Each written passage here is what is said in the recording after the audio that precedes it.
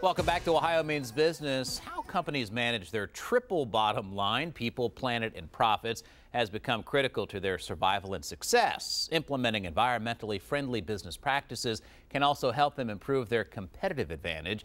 Well, many companies have already begun the process, but it's the next generation of business leaders who will influence the future of sustainability. Joining us now with the bottom line is Neil Drobny, adjunct professor at Ohio State's Fisher College of Business. He's also an environmental consultant. Neil, thanks for your time. We do appreciate it. Thank you. Nice to be here. You are a teacher at Fisher, and as you were telling me, you never thought you'd be a teacher, did you? Yes, this all sort of evolved unexpectedly through my environmental consulting. I began to figure out that companies' environmental problems were really business problems, and if we could solve the problem at the business end, then the environmental piece kind of went away. How challenging is it to teach sustainability? Is that something that we would even think about 30 years ago? Oh, not 30 years ago, not even 5 or 10 years ago. I began to realize that other business schools were teaching this to their MBAs, and I approached Fisher in 2004. And they hadn't really thought about adding this to the curriculum, but they gave me a chance to develop a course. It went well, fortunately, and fast forward to 2011, I now have courses at both the undergrad and the graduate level at Fisher, and the student interest is very high. As we sit here in 2011, I would assume that this has become something that's critical for a business to learn, if not your students, but then to carry it through into their businesses. Oh yeah, everybody in a business needs to have an understanding of the triple bottom line and understand how their day-to-day activities and their decisions can affect the ability of that company to manage its risks and opportunities and create long-term shareholder value. You mentioned the triple bottom line. I like this. So it's people, planet, and profits, the 3 Ps. Yes. How was that developed? What's that mean to you, people, planet, profits? Well, that's sort of a shorthand for another way we talk about it is companies need to manage not only their economic capital, but their natural environmental capital and their human capital, and they have to balance and pay attention to all 3 as they carry out their business practices. A lot of companies, big and small, we'll talk about the challenges to each in just a minute, but a lot of companies do play catch up because obviously they started their companies decades ago. Right. They have to play catch up. Yeah. It's easier for a company, is your contention, correct me if I'm wrong, to take the lead on it. Yeah, small businesses and especially startups have a great opportunity to build their business on a sustainability platform from the get-go.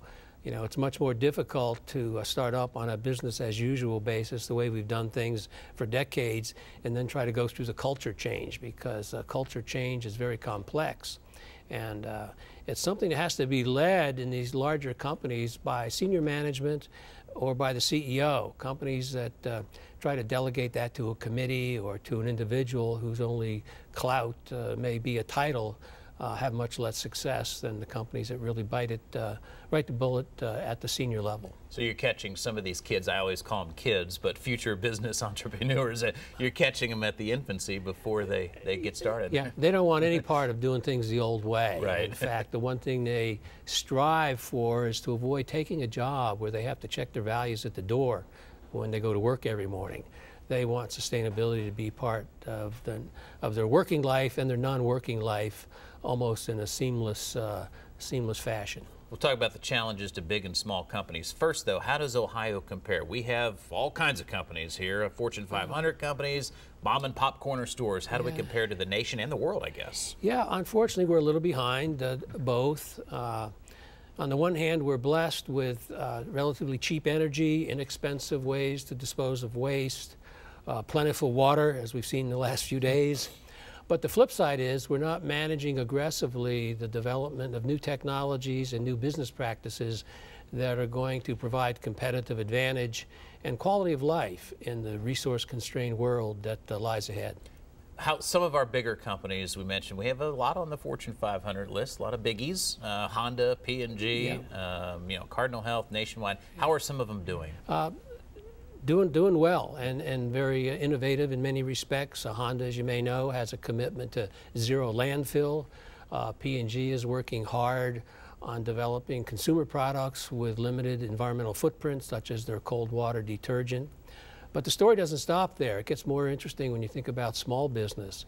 For example, in Columbus we have North Star Cafe, which has developed 4 restaurants in very tight economic times by focusing on locally grown produce, organic ingredients, and other people, planet, and profit initiatives. Out of Northeast Ohio, we have Kurtz Brothers, which has imported German technology to manufacture soil amendments, energy, and other byproducts from organic waste. And we have Barnes Nursery in Huron, Ohio, which now makes compost out of a wide variety of materials that used to go into a landfill. Final thought, sustainability is something that can make your company money or save a lot of money. How is it being accepted as you teach it and preach it?